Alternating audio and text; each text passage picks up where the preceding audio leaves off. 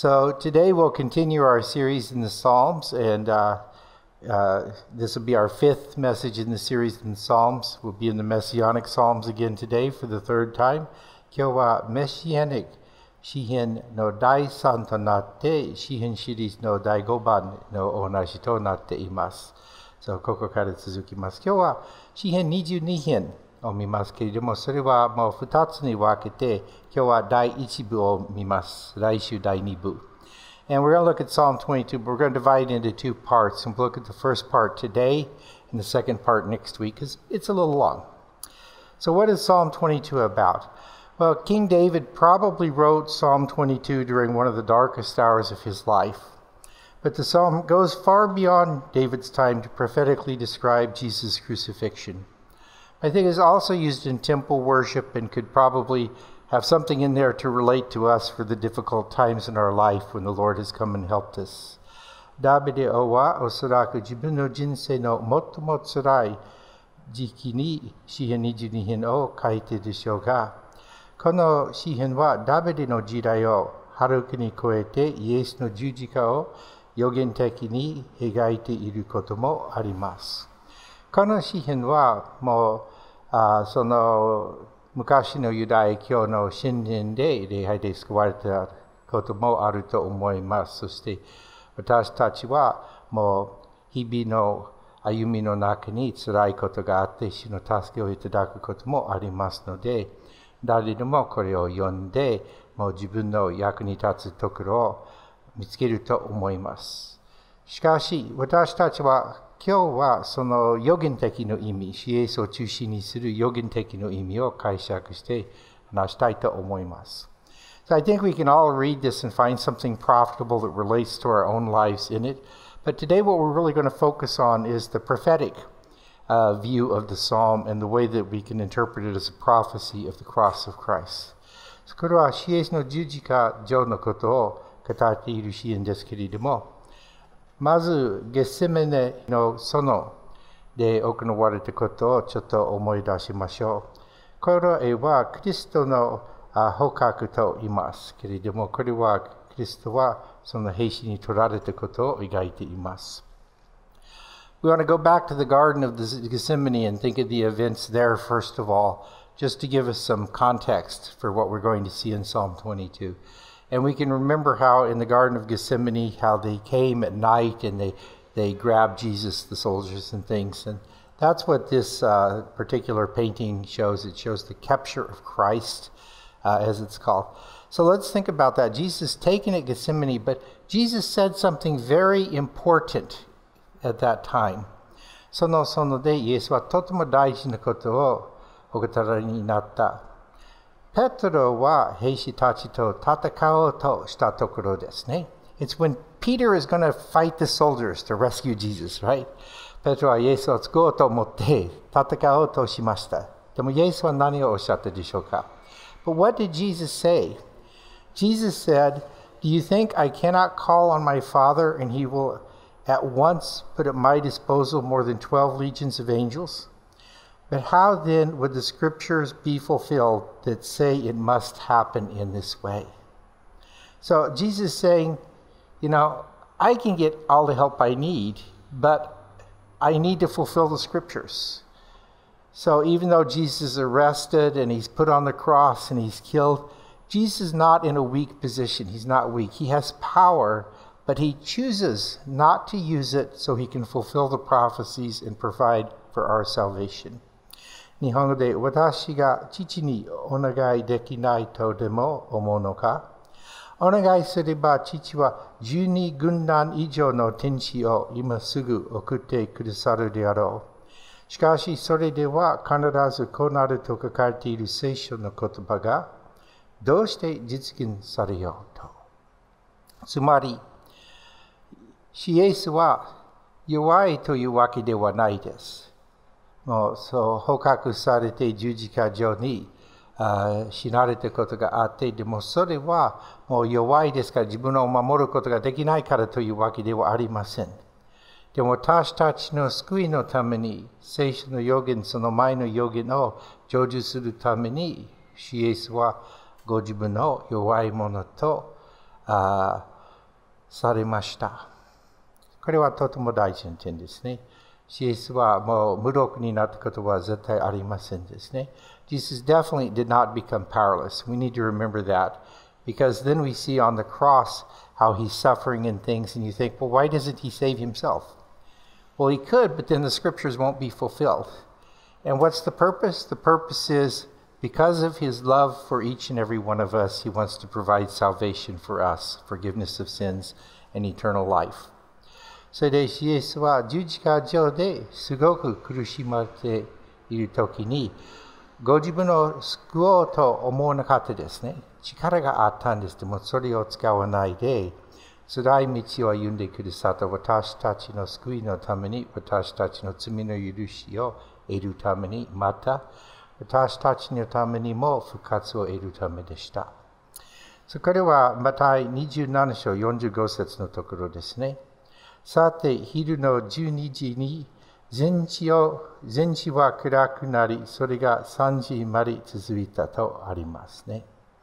So in Matthew 27:45 it says here, from the 6th hour until the 9th hour, darkness came over the land, right?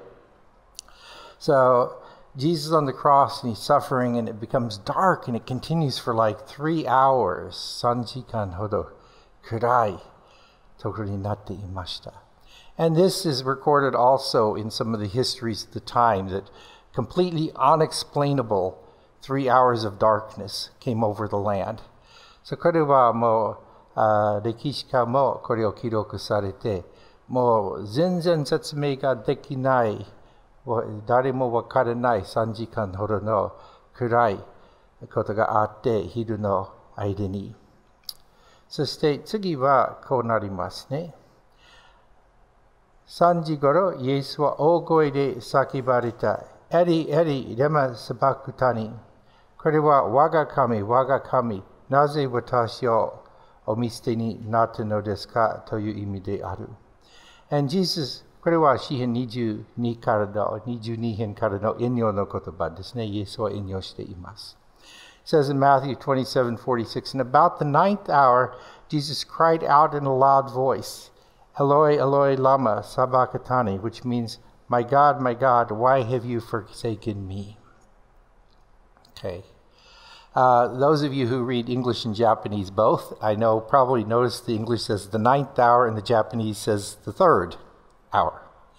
Well, the 9th hour is the Roman time measurement. That's actually a direct translation. The 3rd hour, in some translations, including this Japanese, is trying to change it into time we would understand at 3 p.m. それは日本語も英語もわかる方いらっしゃると思います。それはどうして英語の方は 9th hour で、その日本語は3時頃とあるんですか。それはもうその言語からグリシャの言語から直訳すればそれは9時頃ということになります。英語と同じです、このところ。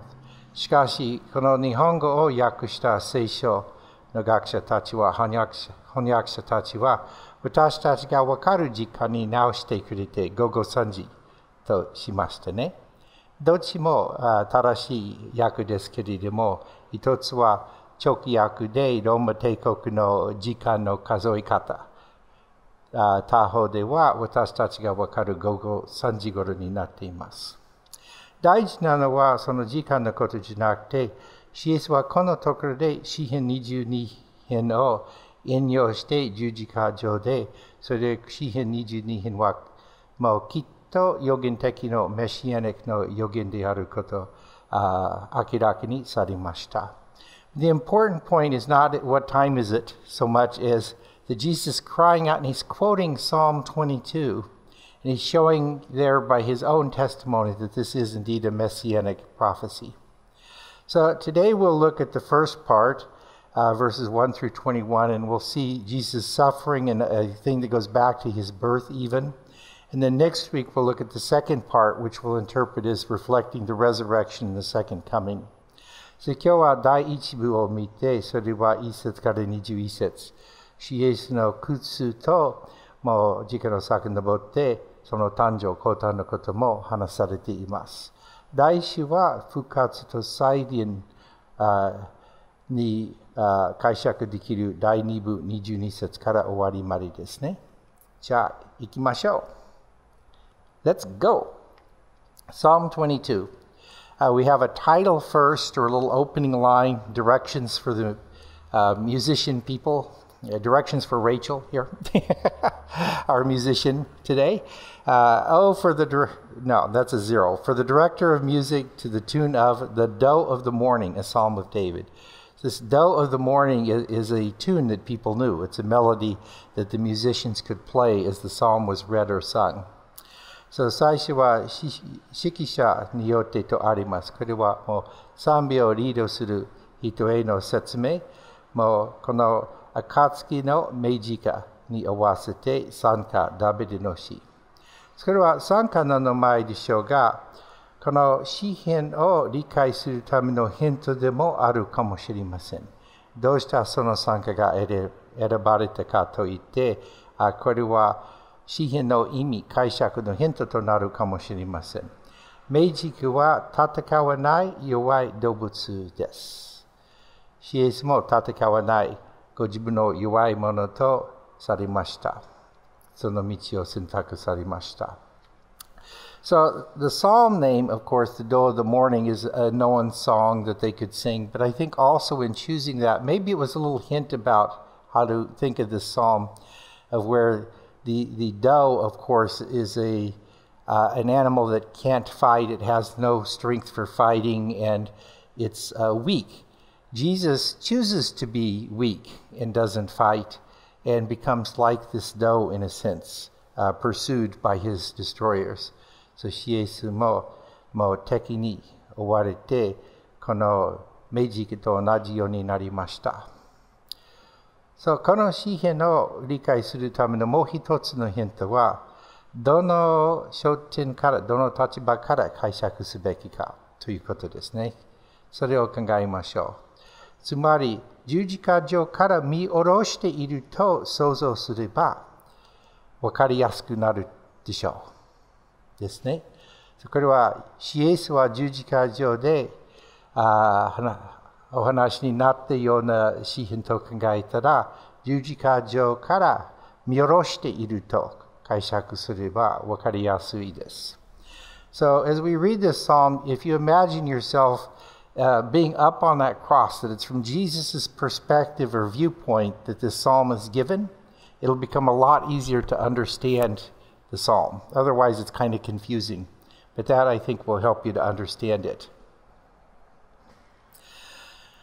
これは前に見た油絵ですけれども、その右の下に兵士たちがいて、その下にもう兵士たちだけじゃなくて、そのユダヤ教の祭司長、その指導者たちも、律法学者もいるし、そしてシエスのご家族のマリアとかもいると思います。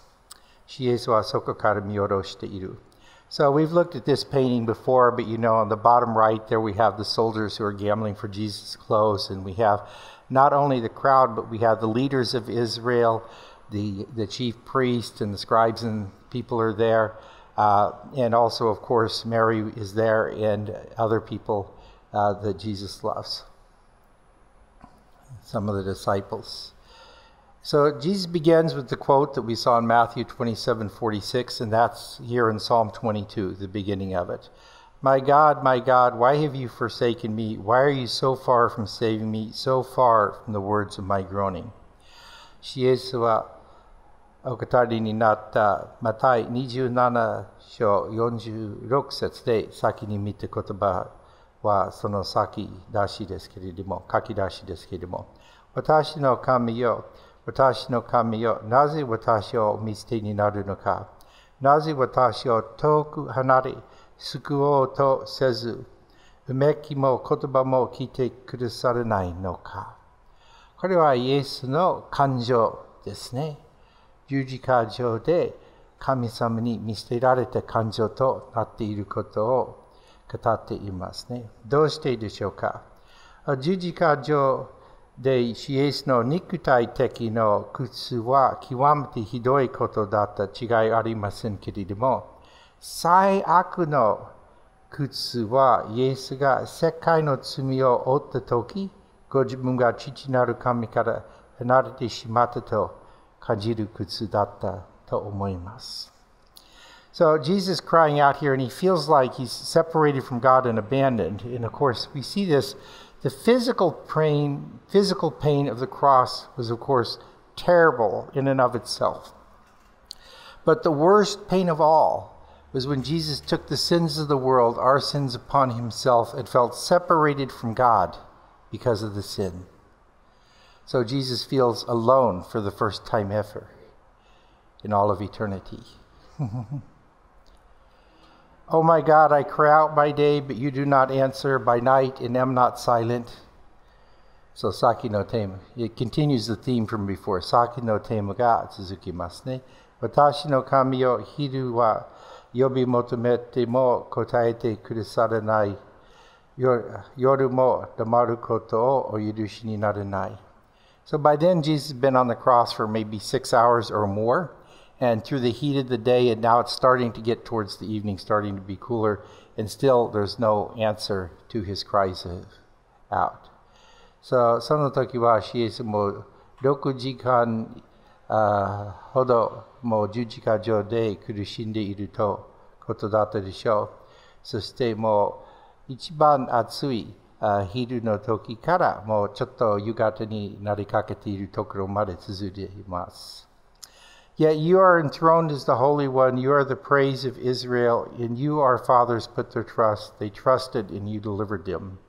So even on the cross, Jesus is remembering how, God is the glorious one, the praise, and he's delivered the ancestors of Israel. And of course, remember, David is writing this. So some of this may be a little bit more from David's viewpoint as well.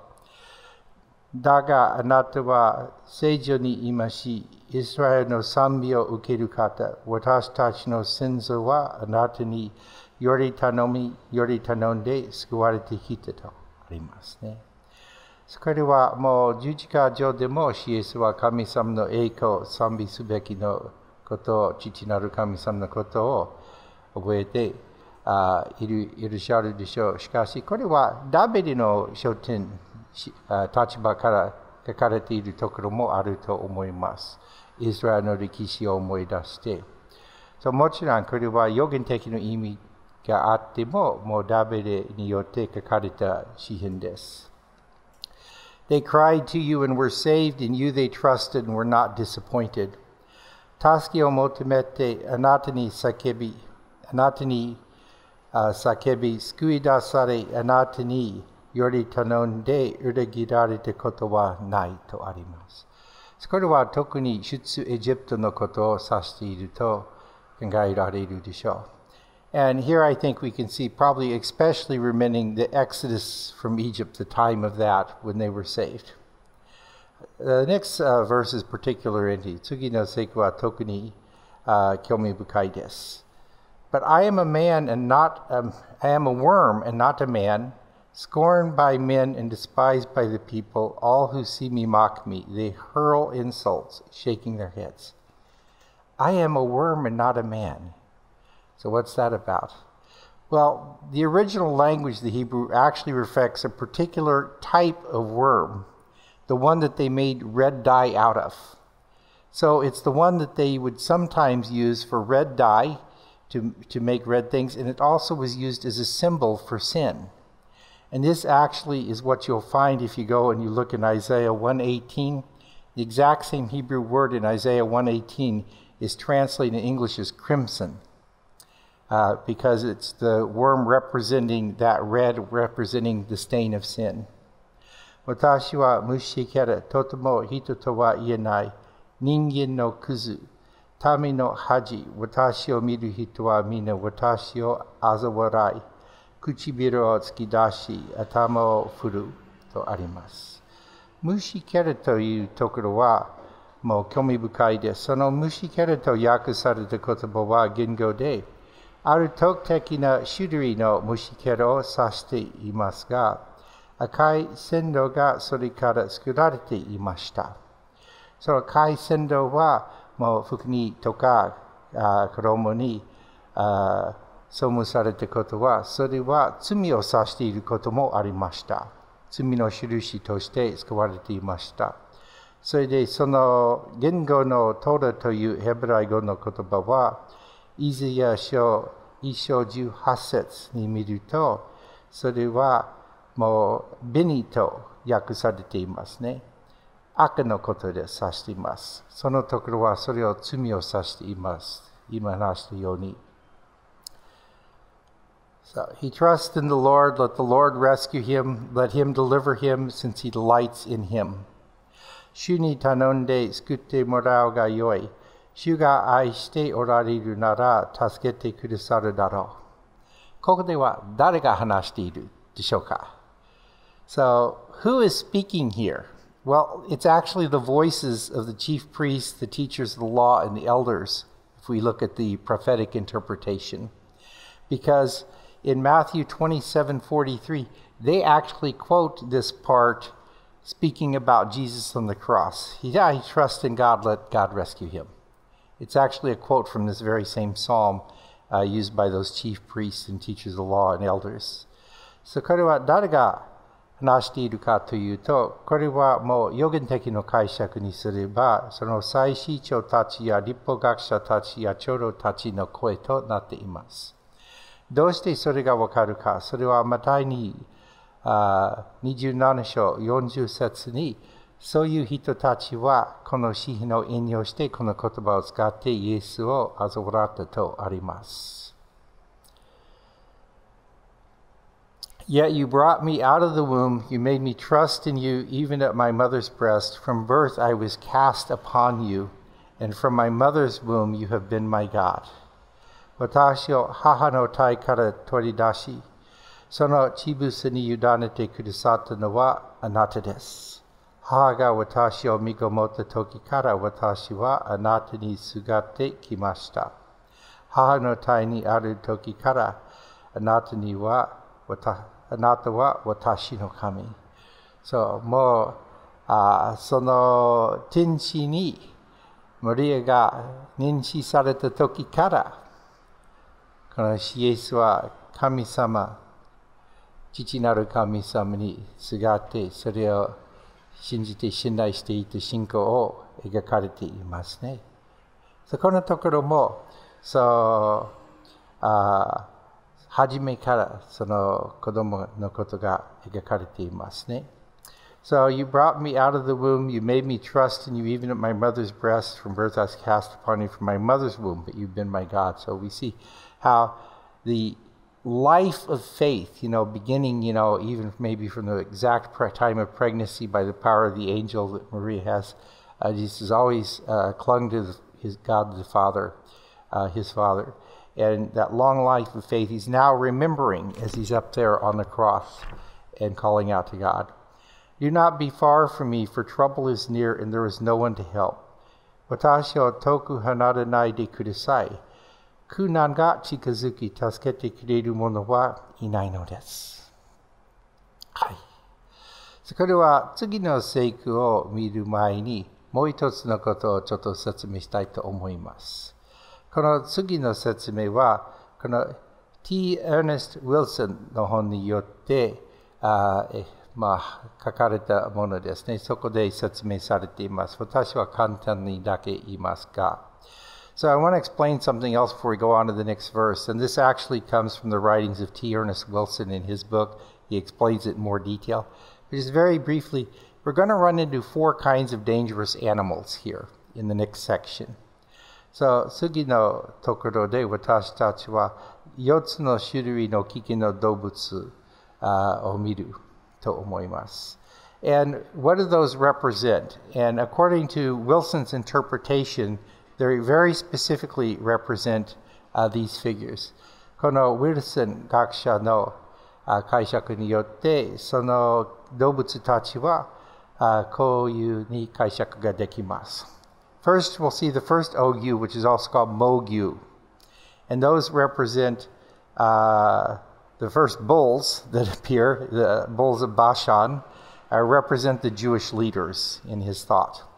Whereas the lion represents Satan and the demons, the lion or the lions.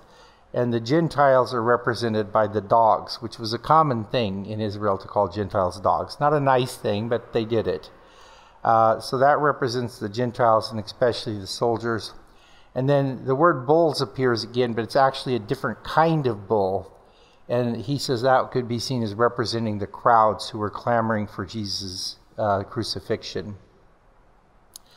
So, これはもうユダヤ人の指導者たちはもう印としてそれを指しているのはその最初の大石のところ、猛牛のところ、次は獅子が登場して、それはサタンとその悪霊たちを、そしてその犬というところは異邦人、特にその兵士たち、そしてもう一つの種類の大牛となりますけれども、それは群衆。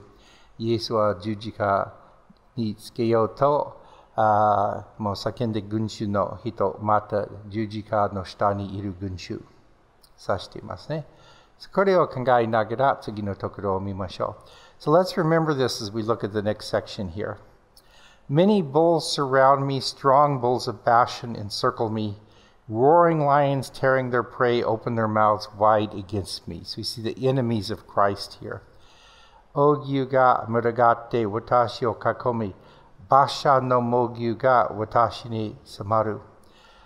餌食を前にした獅子のようにうなり、牙を向いて私に襲いかかる者がいる。そう、キリストの敵が登場しますね。そのバシャンというところは一番大きい、一番強い牛の牛を育ている地域ですね。And Bashan, of course, is the area that was famous for having the strongest, the largest cattle, as well. Then we come to the next part where Jesus is starting to feel his life going away. He's starting to die, really. 次のところは、イエスはもう死にかけていることを感じているでしょう。I am poured out like water, and all my bones are out of joint. My heart has turned to wax, it has melted away within me. 私は水となって注ぎ出され、骨はことごとく外れ、心は胸の中で蝋のように溶けるとあります。その十字架上の姿を見て考えたら、すごくその骨はもう、out of joint というの、骨はことごとく外れてしまうんですね。もう手から垂れていますので。He's hanging from his hands largely, so of course his bones are all stretched out. He's dying.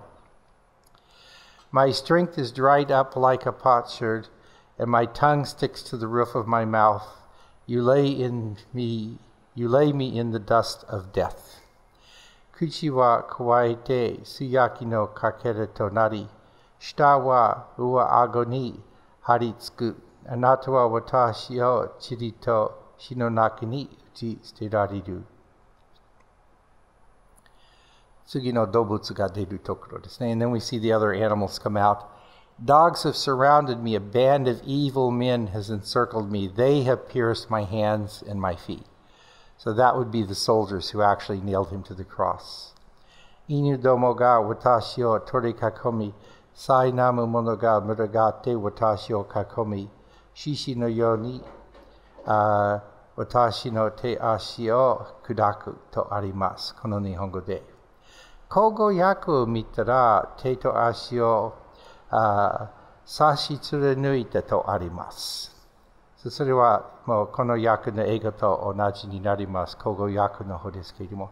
実はその言語のところは訳しにくいところとなっていますので、どのように訳すればいいかといろいろ意見が出ているのですので、でもこれはこの差し貫いたという訳は最も正しいと考えたら、それは十字架上でその手と足のこと、ローマ兵士は釘を打ってイエスを十字架につけられたことを指しています。If we go with the purest translation, there's various translations of this spot, even in the English translations as well. It's a difficult to translate phrase, poetic language and all that, but you get the image of the soldiers actually nailing Jesus to the cross if you go with the idea of purest there. I can count all my bones. People stare and gloat over me. They divide my garments among them and cast lots for my clothing. Hone ga kazoerareru hodo ni natta watashi no karada o karada wa sarashi mono ni shite nagame. Watashi no kimono o wake koromo o toro to shite kuji o hiku. ここではもう兵士たちはくじを引いてイエスの衣を分けていることをすごく予言されていることですね。Of course, this is quite a startling, amazing prophecy of how the soldiers divided Jesus' clothes gambling. And Matthew 27:35 is the verse that tells you about the soldiers. So, 兵士たちのこの行動はマタイ27章35節に記録されています。But you, O Lord, be not far off. O my strength, come quickly to help me. 主よあなただけは私を遠く離れないでください。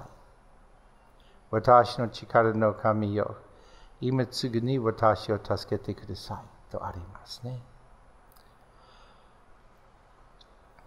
私の魂を剣から救い出し、私の身を犬どもから救い出してください。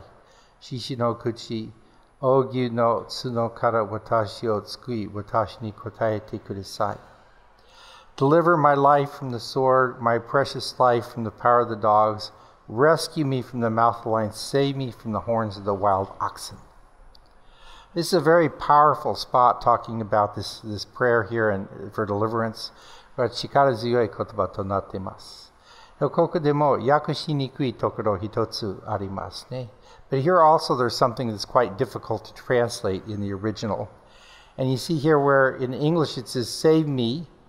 A lot of English translations render this as past tense, in which case it becomes the turning point of the psalm, because this is where the suffering ends with this final prayer, and then we go into the rejoicing and praising God in the next section that we'll look at next week. So that's the turning point, and that would be reflected very strongly with the past tense.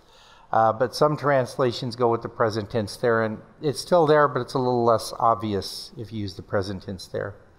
So この日本語の訳を見たら、救いとくださいと、その言葉はもう多くの英語の翻訳で過去形に訳されていますね。過去形にしたら、それはこの詩篇の転勤されるところとなっています。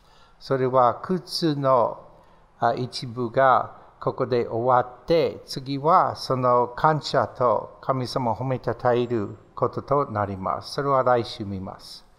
でもその解釈にすれば、これはその全てが変わる、つまり復活のこととなっています。死にかけているから、死んでしまったことそのものは、もうこの詩篇は語っていないですけども、そこから褒めたたえることになりますので、予言的な解釈にすれば、もうそれは復活でしょう。So you have the turning point here, and it doesn't say anything about the actual death of Christ, but we see he's getting very close to death in this prophetic interpretation.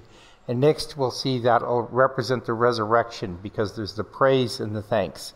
So here's just a sneak preview of one verse of next week's part. I will declare your name to my brothers in the congregation. I will praise you. So the atmosphere is completely changed to praise and to witness.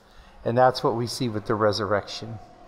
これは復活はこのところに描かれているとしたら、私は兄弟たちに皆を語り、伝え集会の中であなたを賛美します。この詩篇の雰囲気は、もうすごく変わって突然褒めたたえること、賛美のことと、もう証のことが出ています。イエスの復活をその福音書で見たら、その通りになります。今日は私たちはこの予言的の解釈でこの詩篇を見てきましたけれども、もうダビデが書かれたものとして、神殿で歌われたものとして、もう誰でもすごく苦しい悲しいところから突然全てが変わって多くの喜びを言い出したことがあるかもしれません。ご自分の生活、人生の中の体験で、もうすごくが突然変わって苦しいことから大きな喜びに、それもありますね。そして神様はいつも私たちを助けてくださる。私たちが遅いと思うこともたまにあります。でも神様は私たちを捨てることはないです。いつも私たちを愛してくださるのです。So look at this. We've looked at the prophetic interpretation looking at Jesus. But many of us have had experiences, where something is very, very difficult and we're in pain and we're sad and we're hurting, and then something changes and our sadness can become new joy.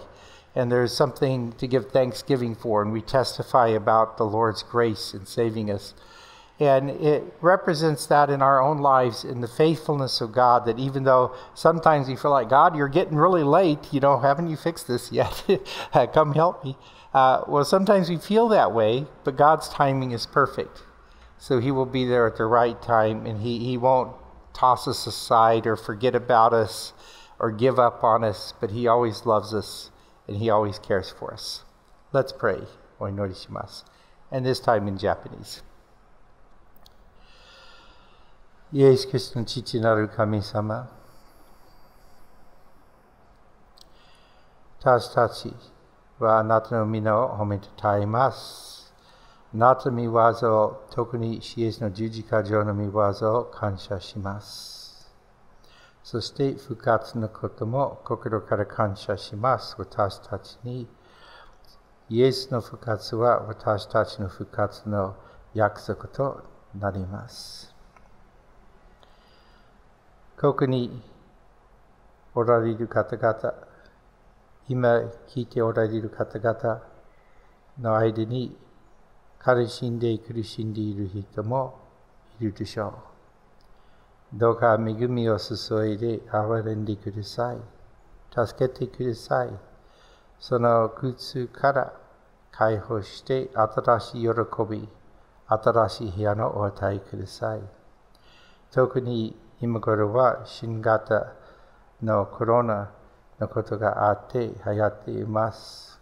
辛いことです。多くの人に、もうそれに直接の経験のない人でもそれを恐れていることで、その生活が崩れてしまうことがあるでしょう。経済的な影響もすごいです。助けてください。その人々にあなたのご臨在を与え、その人たちはあなたの聖霊の導きによって心を開いてイエスとの出会いができますように、イエスと共に歩むことができるように助けて導きください。助けてください。